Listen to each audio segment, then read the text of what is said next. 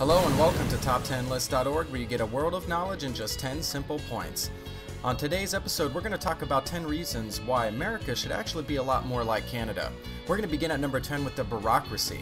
The relationship between the bureaucracy and the politically powerful people in Canada is much healthier. The public servants are there to put high positions to enforce a level of standards and quality control.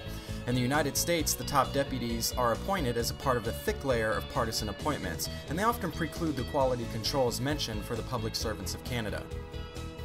Number 9 is healthcare. USA is known for its top-notch healthcare facilities, but they are way too expensive. You may just go bankrupt for paying your medical expenses in the United States or end up with debt for the rest of your life. On the other hand, the medical facilities in Canadian states are more affordable. They are adequate and cover all people. Maybe the United States should learn to offer more affordable healthcare facilities to its citizens, just like Canada does. Number 8 is sports. The United States and Canada have somewhat similar sports, but over the years, it has been observed that the United States is not doing enough to ensure its supremacy over others in the field of sports on a worldwide scale. For example, consider ice hockey. The love for this sport, which is a truly competitive international scene, has been declining in the USA. Baseball is seasonal, whereas basketball is more watched than it is actually being played. It's a great game with excellent players, but is still receiving little patronage. On the other hand, Canadians are in love with sports. They even have the CFL, which is the Canadian Football League. They are innovative in rules, which seems more like an evoking freshness versus the traditional United States rules of playing sports. Number 7, $1 and $2 coins. Perhaps America wishes to carry on the tradition of pennies simply because it thinks the citizens love the sound of jingling pennies in their pockets.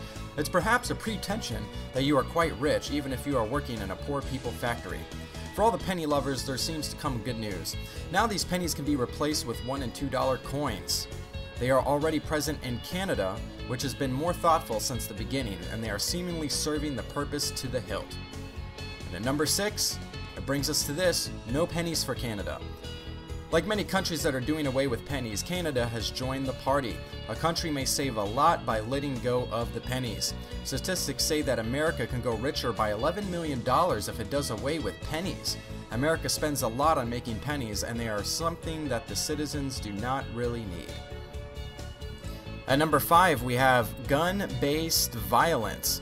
Increased cases of gun-based violence in the United States have put some serious question marks on the local safety of the country.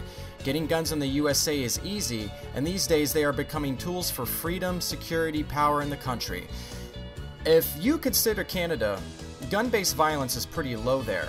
The procedure for obtaining licenses is a bit more difficult and time-consuming, but you would not be disappointed if going for target shooting or hunting. The gun culture in Canada is better and a lot safer. Number 4 is the metric system.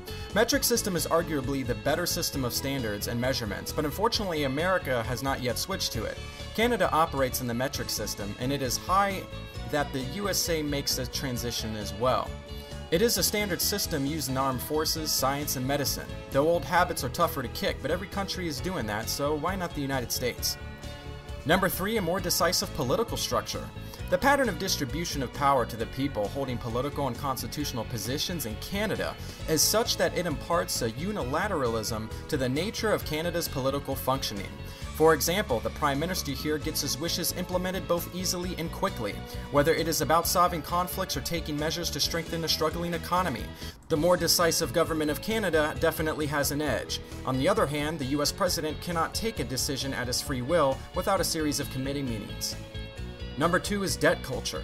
Canadians since long have been known to be great avoiders of debt.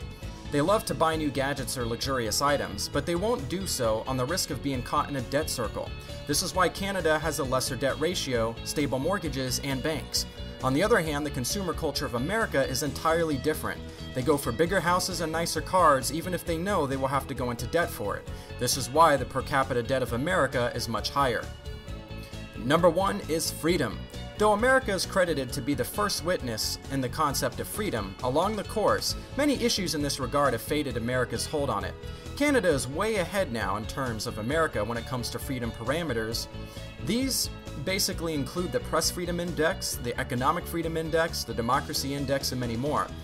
It is easy to operate a business or own property in Canada. Apart from financial freedom, personal freedom indicators also say Canada is a better place to live in.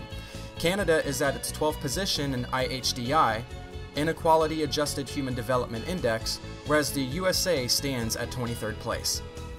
Thank you so much for joining us on this other episode of Top 10. If you enjoyed it, click subscribe. Don't hesitate to join us again for another episode.